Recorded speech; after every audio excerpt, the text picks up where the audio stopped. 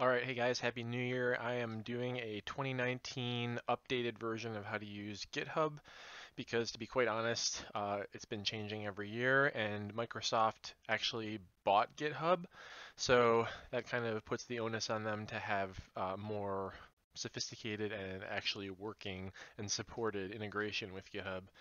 So, and also, as a side note, a lot of my students have more trouble using GitHub than actually programming. So what I really want to do in this video is just show you quickly how to use GitHub. It's actually really easy as long as you follow the instructions that I'm about to give. Requirements, you need a Microsoft account. So if you're using a Mac, if you're using Windows 10 or whatever, then you have a Microsoft account already. That's what you use to log in to your operating system. If you have a Mac, you're on your own. Figure out how to. Maybe you want to create a Microsoft account anyway. But Visual Studio's integration requires that you sign into your Microsoft account. So I'm going to assume that I'm talking to somebody on a Windows machine who's using Visual Studio, probably 2017 Community Edition, which is what I have here. So I'm using Visual Studio Community 2017, and the .NET stuff is the important part. All right, so here we go. You have your Microsoft account. Obviously, you have an email address. You need that. You probably want to use the same email address that you have registered for your Microsoft account, and you also want to use the same email address to create your GitHub account. To create your GitHub account, obviously go to github.com and sign up. So if you actually go to your GitHub page, your personal page, which is just github.com/your username, and you're not signed in, it'll look like this. It'll think you're just somebody out there who's viewing the page. So in order for it to know that you're actually the administrator, you have to sign in. So after you create your account, you'll have to remember your username and password, obviously. Letting the browser remember it in its cache is really not good enough because, trust me, you're going to be somewhere someday on another computer in a strange land where you're going to need to log in and it's not going to have it cached. So please remember your username and password for GitHub. All right, so once you're in, you'll know that you're signed in because over here on the little drop-down menu, it says signed in as Donnie Santos or whoever you are. And all of these things that you see here probably won't be there the first time that you create your account because these are repositories. So that's basically the idea of this video is to explain what is a repository and how do I use it with Visual Studio to get my code and to push code. So what a repository actually is quite complicated because it uses the Git technology that Linus Torvalds created to allow sharing and collaboration between one actual base of code to allow branching, to allow diffs, to allow modification, and all kinds of things like that. So instead of going into the gory details of that, I'm simply going to give you a working knowledge of how to treat a repository like a simple remote folder. So think of it that way. A repository is basically a folder in the cloud that you can store your code in. And it's more than that. Obviously, you can perform complicated operations on it that you can't do in Dropbox. You can't apply, a merge to a set of code in Dropbox, but you can in GitHub.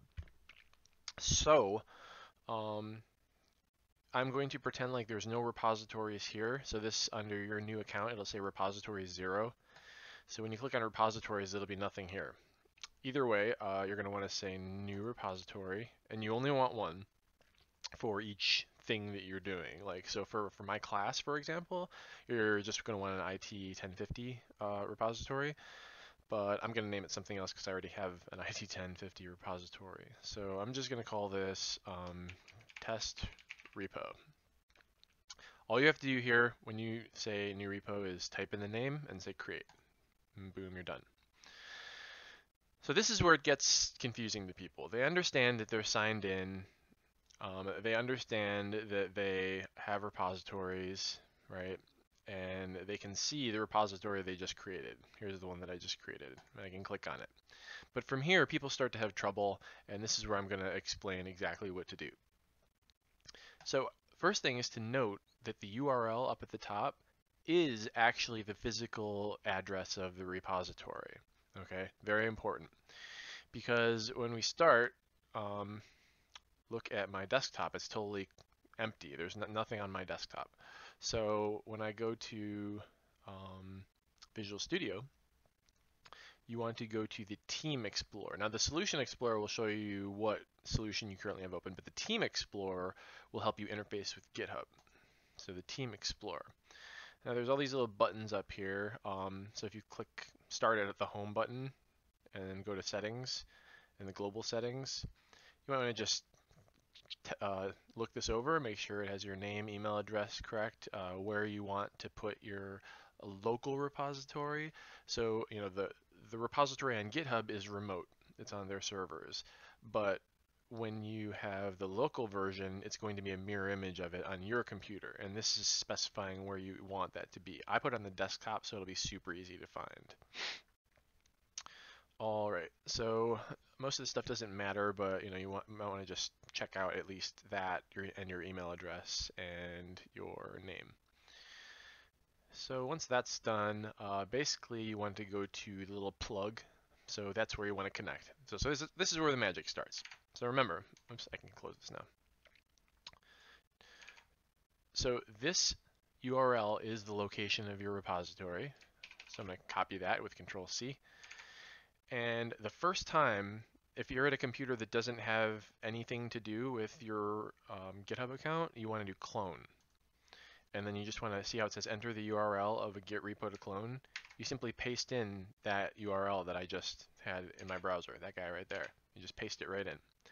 And notice it's going to put a copy of it on my desktop. So I'm going to say clone. Cloning, cloning, cloning, and it's done, and it opened the Solution Explorer, which I'm going to promptly close. I'm going to close anything that looks annoying. And now it says something that I'm going to ignore for a second. I'm just going to minimize Visual Studio and minimize my browser and show you that there is now a folder on my computer called test repo. So this is the local mirror image of my repository here. So this is test repo on GitHub on the server. This is test repo on my computer. The important thing to understand is once these connections are set up, see how it says connect test repo? If it says connect disconnected, that's no good. That means you did something wrong. That means there's something wrong in your settings, you didn't log into GitHub correctly, you have your password wrong, you have your email address wrong, something like that. But once you get it right, it'll say connect and your repository. That means that the online folder and the local folder are connected. And to prove it, you can just create, something, anything, test hello world. So if I drag and drop this into test repo, right? So in test repo, there's some stuff. Just ignore the GitHub stuff. Don't touch that. But I added that file. And over here, if I go back to home and I go to changes, so this is test repo changes. Notice that it was like, it is now aware that there's a difference, right? That's what basically GitHub is all about, is taking a copy of the repository, working with it, and then when you're done working, you either throw away your changes, or you do nothing, or you apply your changes to the remote. And once you apply them to the remote, they're permanent, and anybody can see them and pull that code down and look at the things that you added. That's how you're going to be turning in your homeworks to me. You're going to be doing it locally and then pushing up to the server. So there's a couple of steps here required once you've actually made changes. I mean, the first step obviously is to verify that you have changes. So if you didn't do anything over here, it'll say, and you'll see this in a second, it'll be like no changes have been made. But if you click on the home button and changes, it says for the test repo repository, these are the changes. And the main one is that I added this file. So you're allowed to add a Actually, you have to add some type of message, but you don't. It doesn't have to be meaningful. But I'm gonna write added test.txt. So now there's a 3-step process here. You have to commit, you have to sync, and then you have to push. Commit, sync, push. Commit all. Sync. See this little sync button here? Sync. And then there's a little blue button there. Push. Push, push. It's pushing, it's pushing, it's pushing, and it says it's done. Successfully pushed. I'm gonna close that little message. Let's see here. Let's just close that and close that. So I'm gonna go back to my online repository and just click refresh in the browser. And whoop, look at that. So now it has test.txt, which has the text hello world. So I can view this code on my browser. I don't have to be logged in to view it. I only have to be logged in to get to my GitHub webpage to make changes like add a repository, delete a repository, or things like that. But anybody can come here in the world and type in github.com/DonnieSantos/test repo and look at my code, or anybody's code on GitHub as long as it's a public account. So that's there, right? And like I said, now the two folders, the remote folder and my local folder, are perfectly synchronized. There's no difference between them. They're still connected, but there's no difference. So when I click home and changes, it says there are no unstaged changes in the working directory because I didn't change anything. So now if I add files, if I remove files, if I change the content of files, from this point on, I don't have to clone anymore. You only want to clone if you need to set up a local folder that is linked to the remote. And you can do that as many times as you want. You could go to everybody's house on your street and go onto their computer and clone a local repository. And there could be, if you tell everybody about it, or for example, if everybody in my class cloned my repository, then there would be as many local clones out there as there are students. So there's one remote repository, but you can clone it locally on other computers as many times as you want. And that's how you work as a team. So like the team has one centralized repository that they're all cloning and then changing and then committing and then syncing and then pushing. That's how it basically works. So if I deleted this folder, I would have to reclone it. But if I never delete it, if I just leave it there and spend the rest of the semester just making changes, I never have to do anything complicated ever again. All I have to do is come in here. Maybe I change my code a little bit and say like, just add exclamation mark, something just as small as that. When I come back here, look at the changes it noticed, right? Added, bang, commit all, sync, push. Wait patiently, go back to the website, refresh. Notice it says the last thing that I did was add the bang, and there's my test.txt with an exclamation mark. I can look at the history even if I want. I could say, it says 3 minutes ago, I added the test.txt, and 23 seconds ago, I added the bang. If you click on add the bang, it'll show you a diff that this is what you had and this is what you have. So it'll show you a complete history of everything that changed, when it changed, and who changed it. That is why it's different than Google Drive, OneDrive, Dropbox, so on and so forth. That is it. That's really all you have to do. So I will show you though what happened, like what if you want to delete it and reclone it. So let's say I'm like, oh, okay, I'm done here. I'm done at school. I'm going home. And now I'm at home and I'm on a completely different computer now. And I'm like, well, I want to work on my homework. So what do? I open up Visual Studio. And I go to the Team Explorer again. See, it says it's offline. See, there's nothing here. It doesn't know I'm in a different computer. There's no connection to the GitHub repository.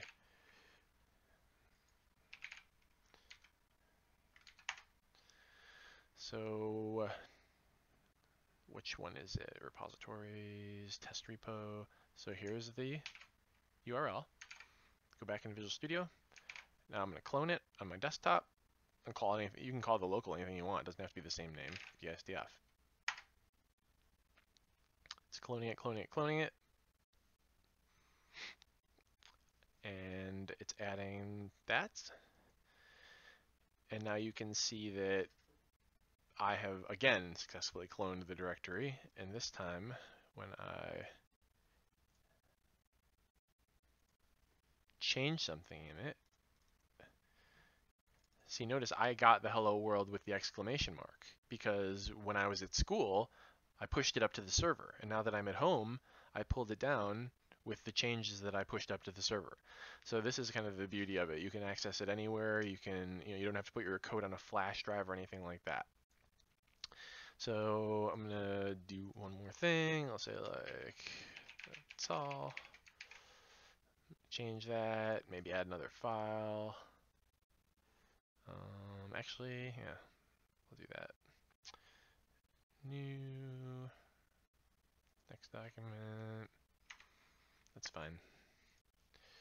Go back here, go home, changes. You can see that I added a new file, but I modified test.txt. If I double click on that, it'll show me the changes.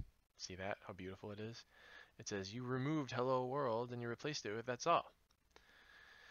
So once again, I can type in the commit message. I changed some stuff. Commit, sync, push.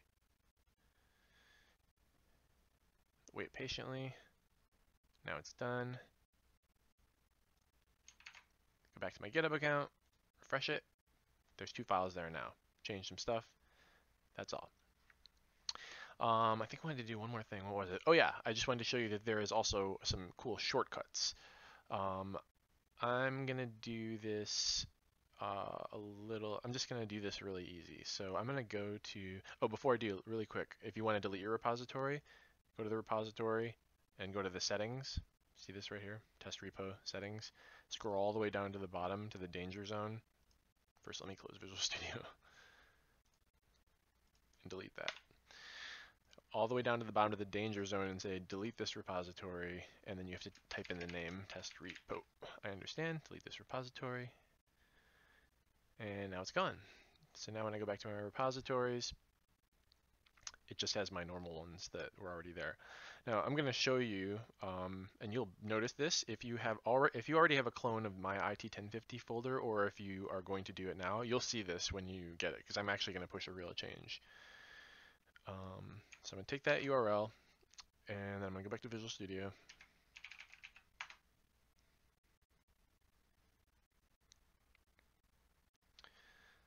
So I'm going to clone that repo. So this is my actual IT1050 repository that has all of the section 1, 2, 3, 4, 5 code for our class. Okay. So it actually has the solution open. I can run any of these basically. So I'm going to close down all this. I'm going to close down the Team Explorer. So the cool little shortcut that I was going to tell you is that you can actually make changes and check them in without opening the Team Explorer. You can do it through the Solution Explorer, which is pretty cool. So I'm going to open a solution. You know what, I'll just do it the way you guys probably do it. Here's IT1050 folder that's now cloned and linked to, symbolically linked to GitHub. I'll just open section 1. I'll open the solution.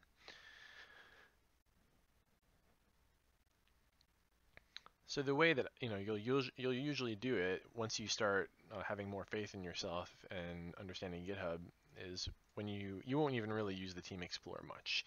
You'll have your solution open, you'll have your code open, and maybe you'll want to make a change to one of your code files. So I'll just open this. So first of all, notice there's nothing red over here. That'll make sense in a second.